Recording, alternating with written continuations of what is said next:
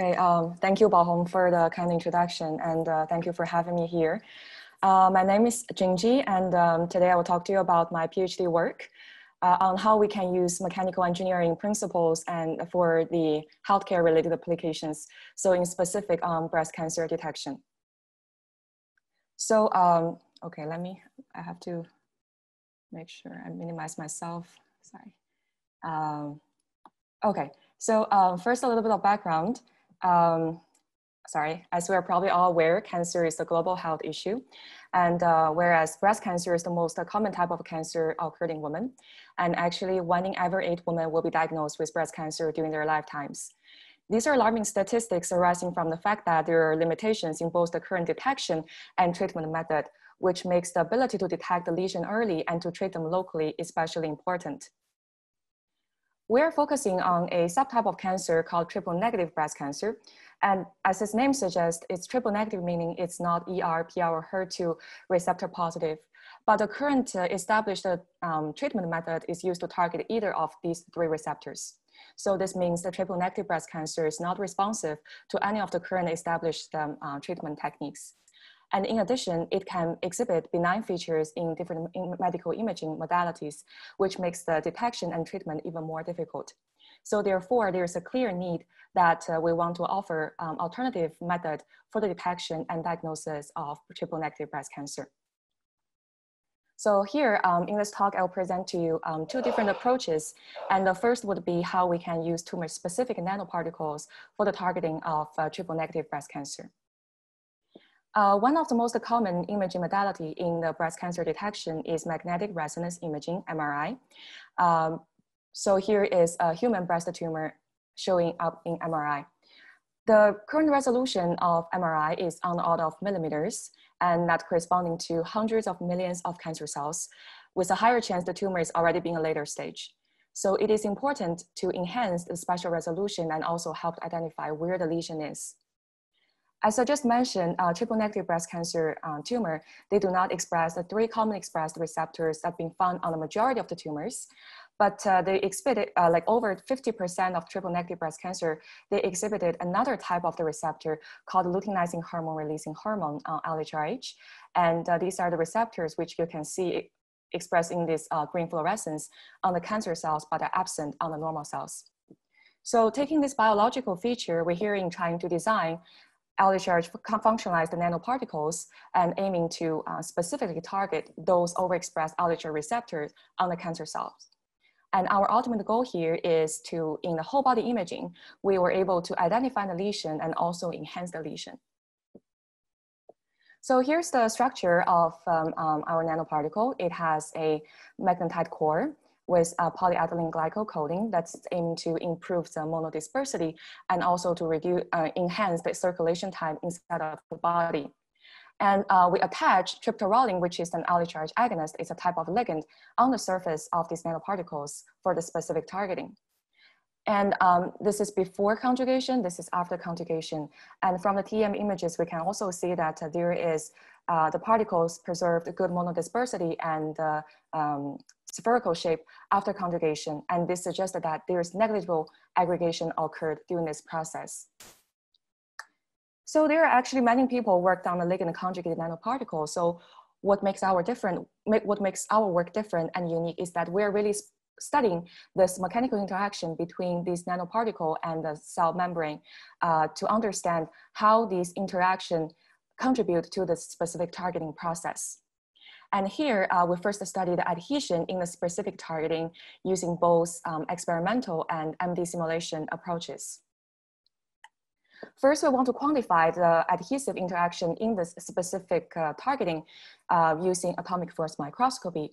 And during this approach, we first functionalized the AFM tip with either peptide, triptorelin, or nanoparticles, or functionalized nanoparticles, and brought this into contact to measure its adhesion to the cell-coated cover slips. So these can include either cancer cells or normal cells.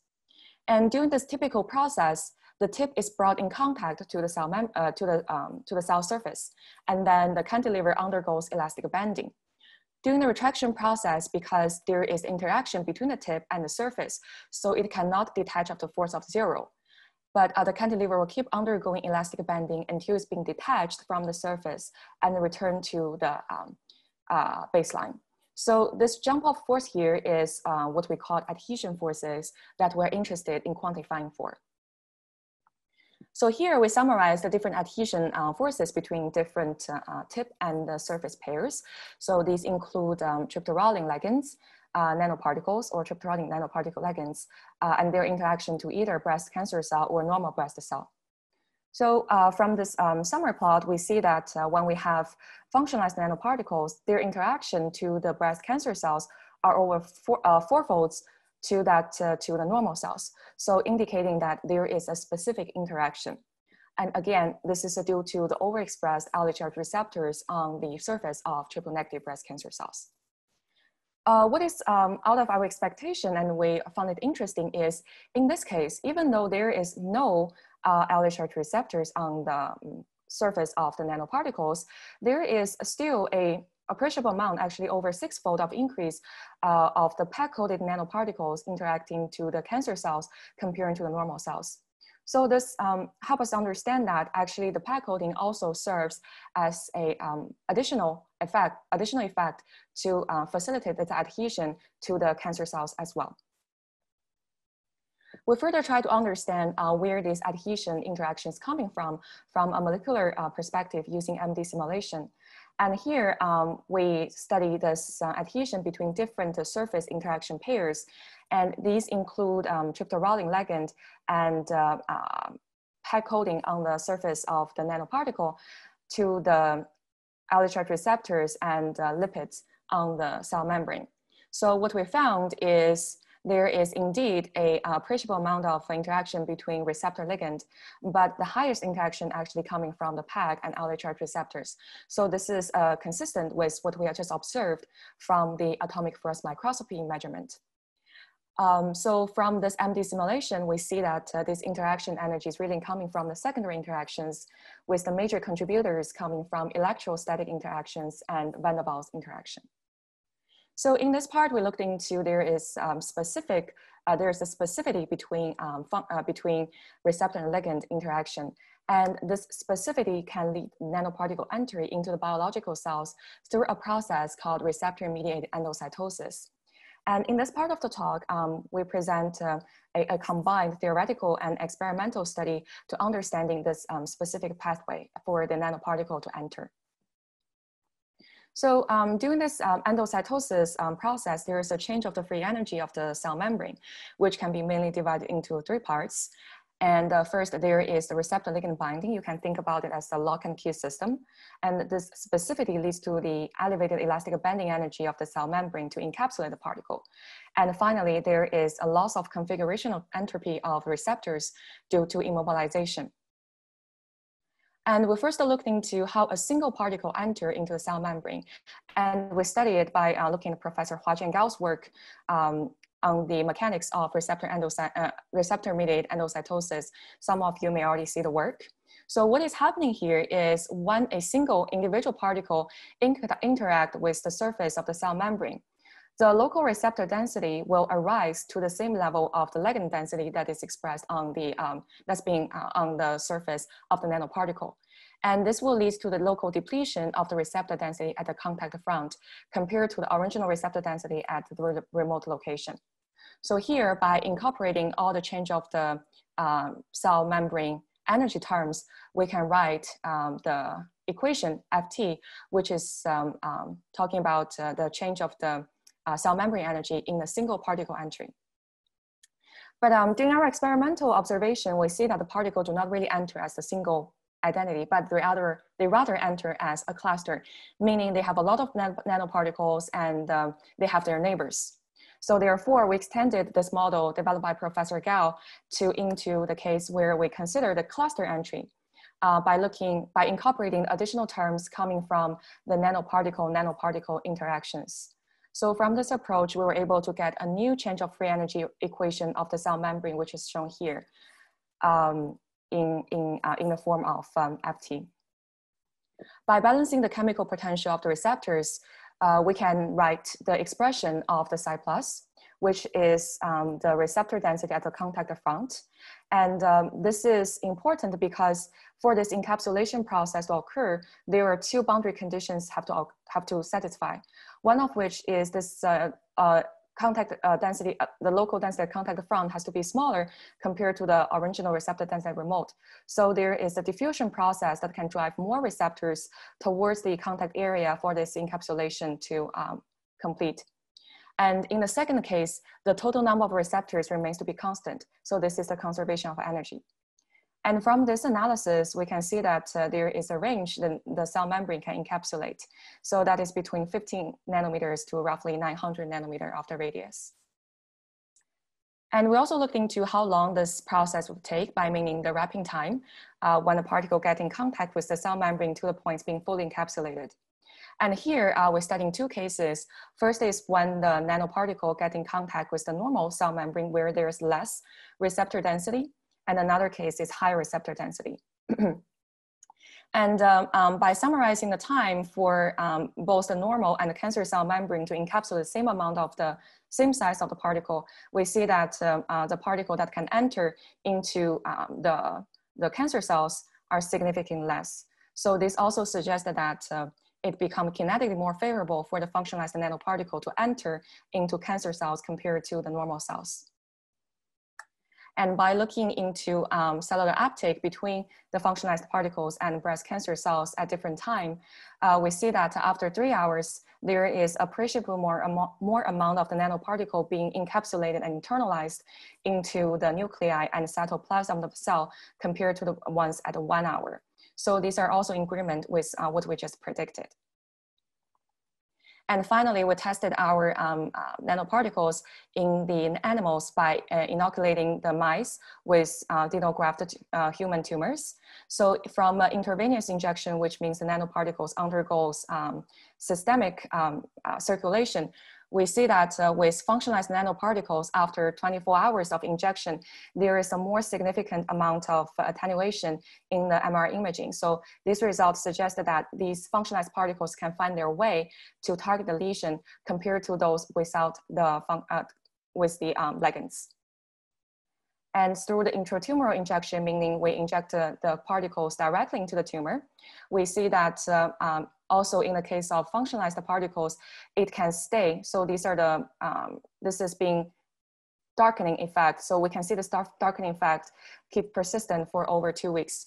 So this helps also indicate that these functionalized particles can stay in tumor for much longer time without being depleted by the body. And this can help with the long-term monitoring of the whole body in MRI.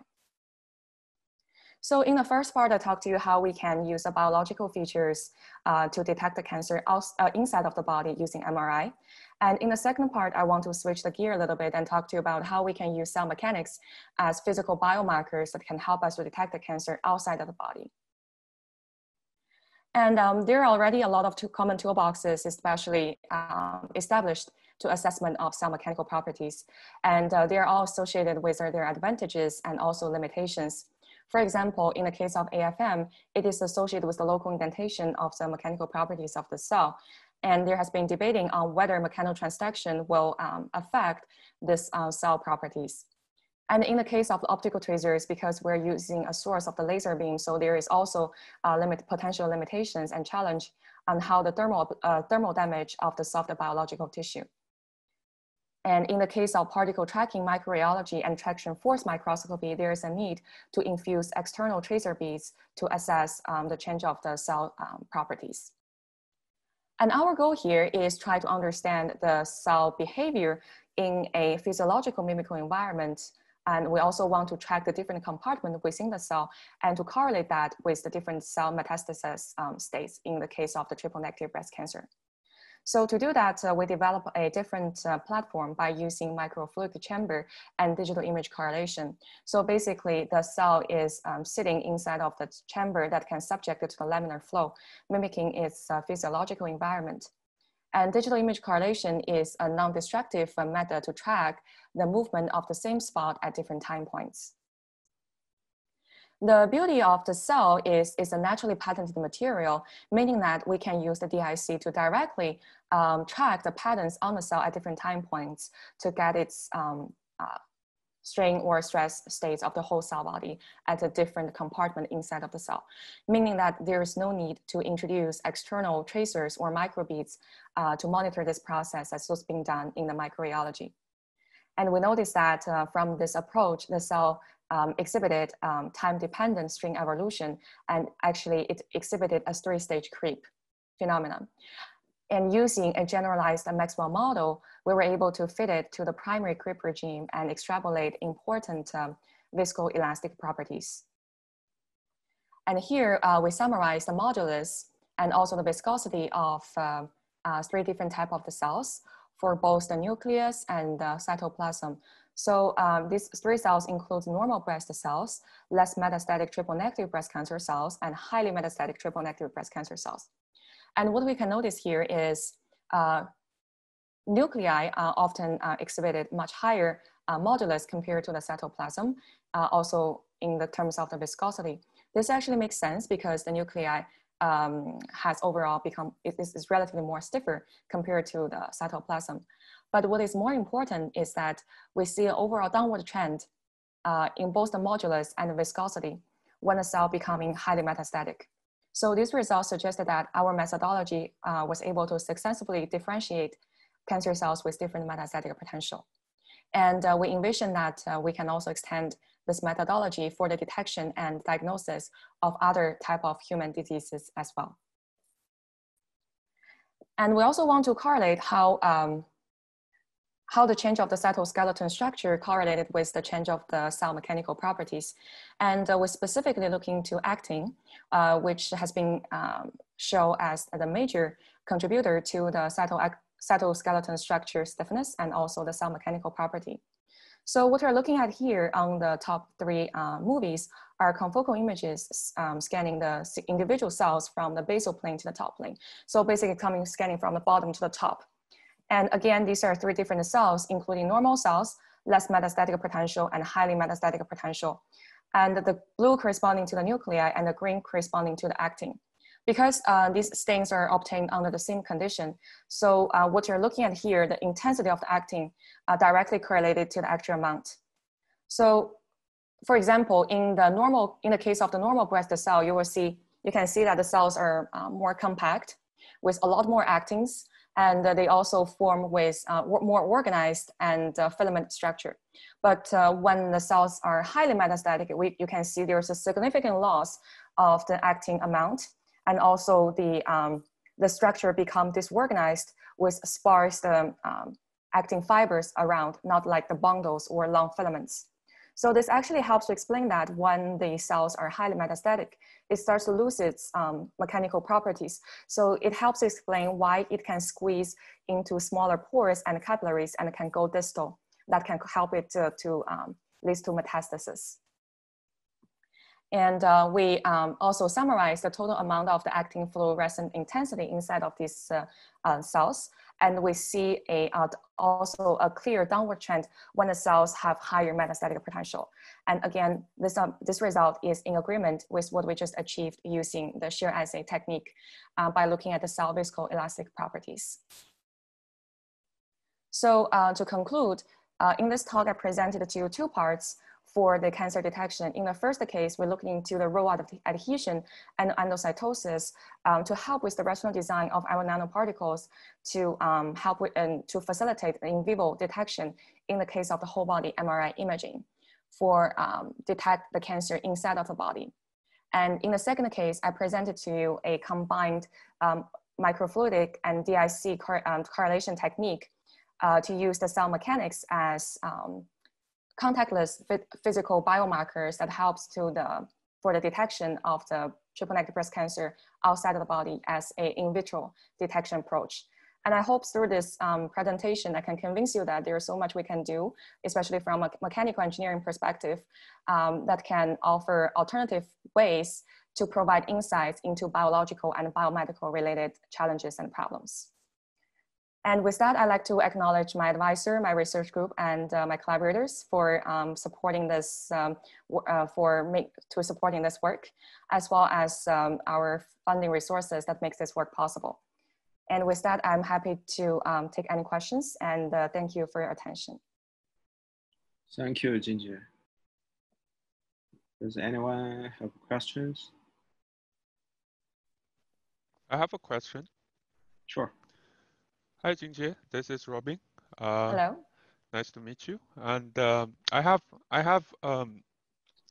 two questions related. How do you foresee to use the shear method to analyze the cell anisotropy and the interaction between cell and, say, ECM, extracellular matrix? Okay. Let's see. I thought, are those like two questions? I thought you said you have two questions. Oh yeah, those are like two questions, yes. Okay, okay, sure. So first the question is anisotropy, right? So basically the DIC method allows us to track different compartments within the cell. So basically anywhere we can, where's my mouse? Yeah, for example, you can see here, right? Like this is the one point on cytoplasm. There's another point here, and there's a few different points at the nuclei, in the nucleus. So basically, we are discretizing the biological cell into different smaller compartments. So we can track the different nodes and meshes, and those are corresponding to the different areas on the cell. And you can see here with the different at different time points, the evolution and the deformation at different parts of the cell are different. So we can basically extrapolate this mechanical properties at different spots. And we do sort of a summarizing and a statistical analysis to see the distribution, to see whether this is on the nuclei or this is on the cytoplasm. We're only focusing on the nuclei and cytoplasm at this moment because it's more obvious. But in the future, it will be nice to see the subcellular structures if possible. So that is my answer to hopefully the first question. And the second question is extracellular matrix. Here, we are not really looking at extracellular matrix. I guess those are like the proteins that our current technique cannot resolve at that resolution. But our experiment, there's other publications from our group looking from the side view, like for example, from here. And you can flow the shear and then the cell will detach, right? So when it's detached, it's really cleaving at the extracellular matrix, like a vincling or, yeah, like, there's others. Sorry, I lost my words. Anyways, there's other ECM proteins here, and you can think of that as a fracture process. We actually have some publications on that. So that can help. So basically our goal here is to study the cell as a material, like a viscoelastic material, and see how it detaches from the substrate, from our mechanical engineering approach. Yeah, just to summarize, basically we couldn't really resolve at this resolution, but we're studying with a different way because ECM is really important. I think to a certain extent it's being understudied. But yeah, it will be nice if we can resolve at that resolution, maybe with other techniques or imaging techniques. Thank you. Thank you. Yeah, very nice. Robin, this is very similar to the elastic cell. I don't know what you are talking about. TOS work. Anyway, yeah, thank you.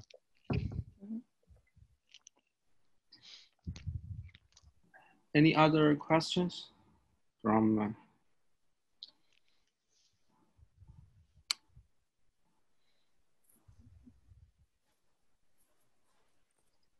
No questions? Sure, then we thank to our speaker and let's move on.